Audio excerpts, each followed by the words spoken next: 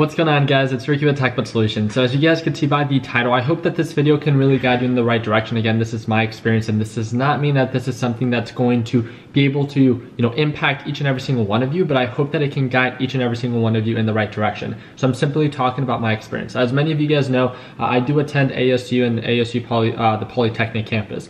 I want to just go ahead and answer the question right away. Do you need school to be successful? The answer, I truly believe, is I don't think you need school. Again, keyword need. You don't need school to be successful, but the opportunity that being in school offers, and I call it the incubator effect. And the reason that I call it that is you're surrounding yourself with a bunch of motivated individuals, depending on what university or what school you go to, but it depends on who it is that you choose to surround yourself with. Even at community colleges, I don't want to subjugate or minimize anything. Even at community colleges, there's people that are extremely motivated in the business world or any field that you are probably willing to, pursue. With that being said, it really comes down in your willpower to actually network or surround yourself with these individuals. It can be sometimes a little awkward because, everyone's kind of doing their own thing in college, and it could be, right now you might be in high school or you might be attending the university right now, and you're like, okay, well, I don't have any friends that are, pursuing, what it is that I want to pursue. I want to let you guys know, this is super dorky, and this is how I met Phil. Phil's been he was my first friend at ASU. I met him like 2 days or 1 day after moving in. There's this application that ASU has for like when you just move in, and I was a transfer student from California.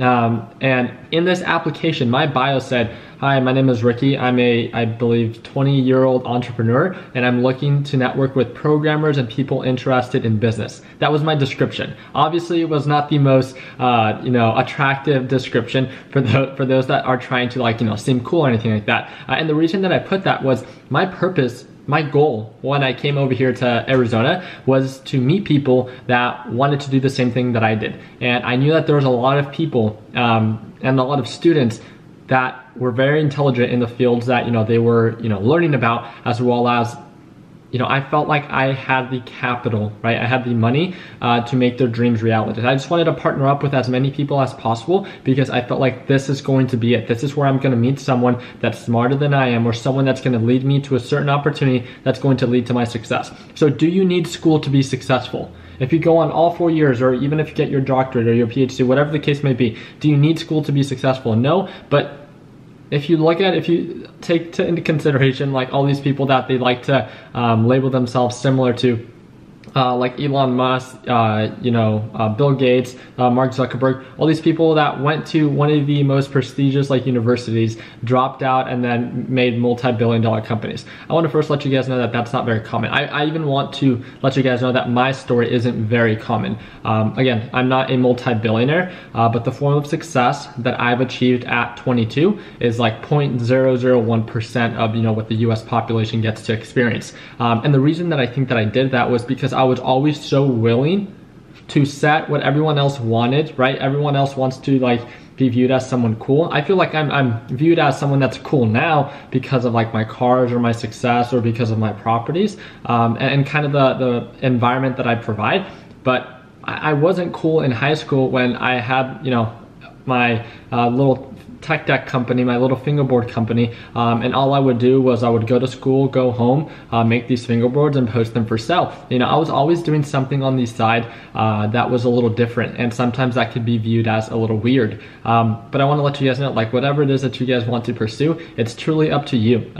School is a great catalyst that can really guide you and provide that structure for you to be successful. But just know that nothing, not even a full-on step-by-step course is going to guarantee you success. Nothing in this world will guarantee you success. It's actions and managing your risk along the way and learning from your experiences that will most likely lead to your success. As cliche and as basic as that sounds, I want you guys to know that the reason that I'm successful is because I took the leap of faith moving out from California to Arizona to pursue purchasing my first investment property by age 20 because I knew that the cost of living in Arizona was so much less expensive. One of the reasons that I moved to Arizona. And the second reason that I chose to move to Arizona was my acceptance to the ASU Polytechnic campus. So I knew that the ASU Polytechnic campus was where engineers and business majors were located at. And again, with that incubator effect, me being able to fully surround myself with people that have similar interests with me. I found that's, you know, there's a lot of value in that. Again, it doesn't guarantee you anything, right? Because there's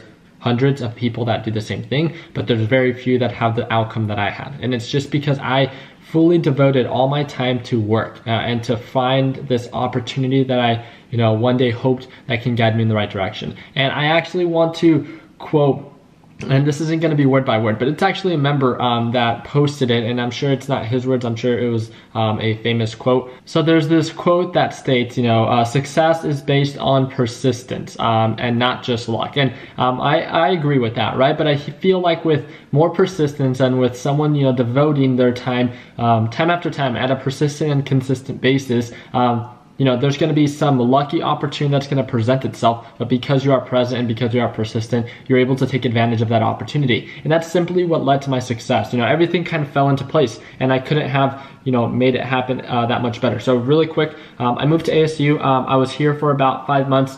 3 months in, I got in contact with a real estate agent. Started working on getting me pre-qualified for a house, started looking for a house, and randomly a house popped up. Again, luck, but it's because I was in that market and I was being persistent. We found a house that was foreclosed, offers huge opportunity. I went ahead and I made an offer, a little bit more aggressive than other people, and then I closed it, you know, 45 days later. Overall, it was an amazing thing of, you know, how this, you know, chance that I took, right? To go to school, to come out here to Arizona, and really because of the university allowed me to, as of now, live this type of lifestyle where it doesn't matter the exact figure that it is that I make, but you guys can get an example of the type of success that, you know, I have experienced based on the videos that I make and the different things that I own. And realistically, that's more of a monetary aspect. I mean, I get to do what I love every single day. And that's the most rewarding thing. So if you're going to school to guarantee you some specific field, you know, if you work really hard at it, then it most likely will happen. But again, know that school, regardless of what it is, nothing will guarantee you anything. But the more persistent you are, and if you want to surround yourself with people that are motivated in the market that you want to invest in, and if you're willing to dedicate your time and be open-minded in everything that you choose to pursue, I think school is an amazing opportunity for people in all markets, no matter how successful you are. You have to think about Mark Zuckerberg, Bill Gates, Elon Musk. Those are individuals that are so structured and so disciplined to learn by themselves, and that learn in a such, you know, huge way, right? Something that a lot of people can't really grasp. With that being said, not everyone, you know, is given that gift. So therefore, people like you and me have to work very hard in what it is that we want to achieve.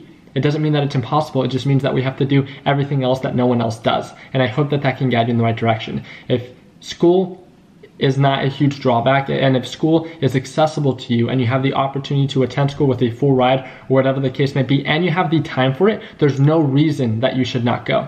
If opportunity presents itself elsewhere that is much greater than what school offers, such as it did for me, because I'm currently taking the semester off, I started my company, and right now I'm doing, you know, just with everything else that I've done, I'm doing so much better than I would if I was in school as of now, but I'm still going to finish. And that is, you know, the dedication and the determination that I gave and the commitment that I gave to myself. That a university or a college is an amazing community of people that can, I think, truly guide you in the right direction, and the opportunity that presents itself in that environment is huge.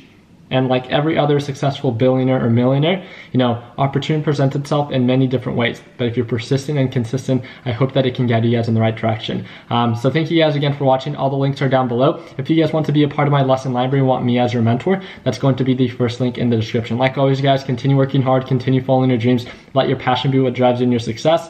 And let's make sure that we end the year on a green note. I hope this video was somewhat informative and entertaining. And like always, guys, take it easy. I'm at my prime. Yeah, I'm at my prime. Whoa. Have I gone too far? Do you detect something different? If you look at